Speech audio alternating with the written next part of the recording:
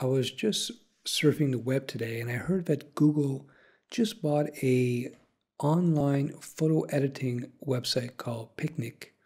This is at picnic.com.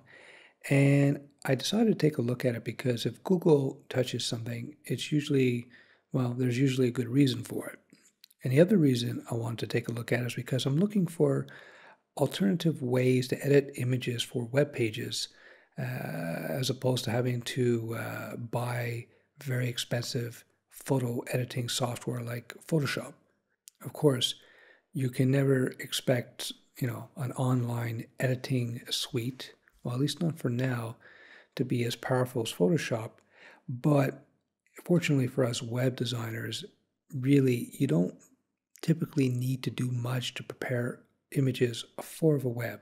So we're going to take a look at this and we'll try it out.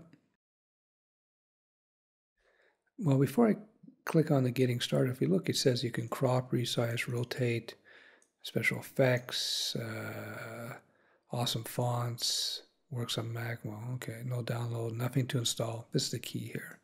So let's try it out and see how well it works. Now, I'm running this particular site on an older browser, not an older browser, an older computer while recording video. So it's, it seems to be running pretty well. So let's upload a photo. So I'm going to go into my desktop. I got that. Okay, that's pretty fast. So we got our photo here. Now let's edit. Let's crop it. Click to drag. Okay, so here's our cropping tool. It's like Photoshop. So I'm just going to get these ABC dice here. So I'm going to OK, and then you can set the dimensions here, scale. So I'm just going to go OK. And here's our image. That's pretty cool. So let's, what else can we do? We can affect the colors. We got our sliders here. Interesting. So I'll just cancel that.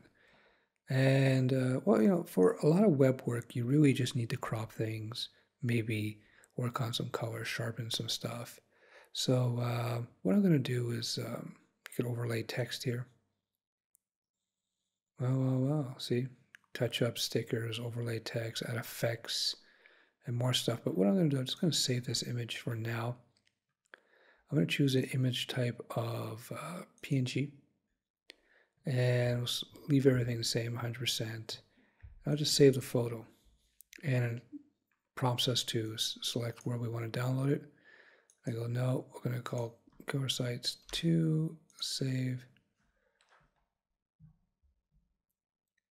That's pretty cool, right? So let's look at our desktop and killer sites 2.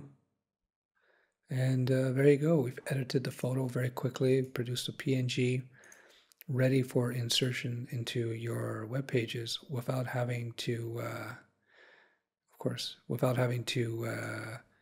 buy any web design software. This, of course, is for simple, quick operations. But modern web design today really, a lot of times you just need simple image editing to achieve your common goals. It's something worth exploring. There's Picnik, there's something called Aviary. And we'll see, that's it there. There we go. Here's another one that allows you to edit images and do all kinds of stuff. Actually, it looks like they got more advanced stuff. They got audio editing, screen capture capabilities. Again, a web-based solution that allows you to do all kinds of things. This is an alternative to perhaps using installed software like Photoshop. And again, I'm not claiming that things like Aviary or Picnik are going to replace Photoshop, but for certain simple media, image, sound, screen capturing applications, things that you may want to do, this could be an interesting solution for you.